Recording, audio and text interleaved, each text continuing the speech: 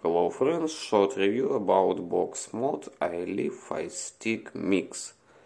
It's powered by two elements inside. It have this resin, this metal, and Type-C.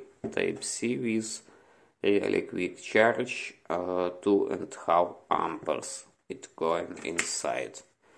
Here we have button and screen. Press both buttons for lock it.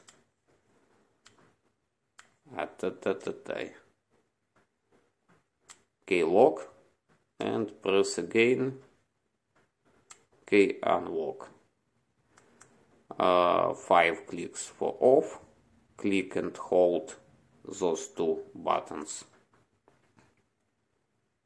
We go into main menu of can change logo and that's all, and 3 clicks for changing mode. What we have, as you see, I use ordinary and 50 watts. 160 is maximum. Also, what we have here, some manual, this strange cable with Type-C plus micro USB if you need it, and that's all. What are not good? Sometimes it going to 30 watts, and I still cannot understand why it do it.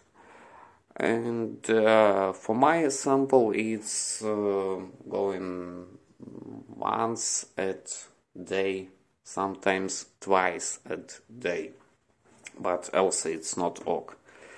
And what are also not good, this from resin, this from plastic, and not nice look plastic.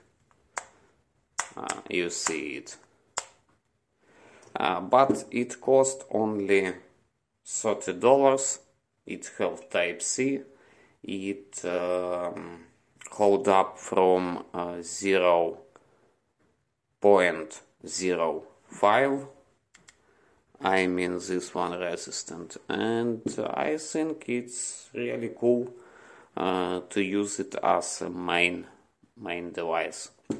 In description of it will be link for text review, will be link for place where you can buy it with price $30. So that's all. Like, subscribe, will be more reviews. For example, that one flashlight from Phoenix. Bye bye.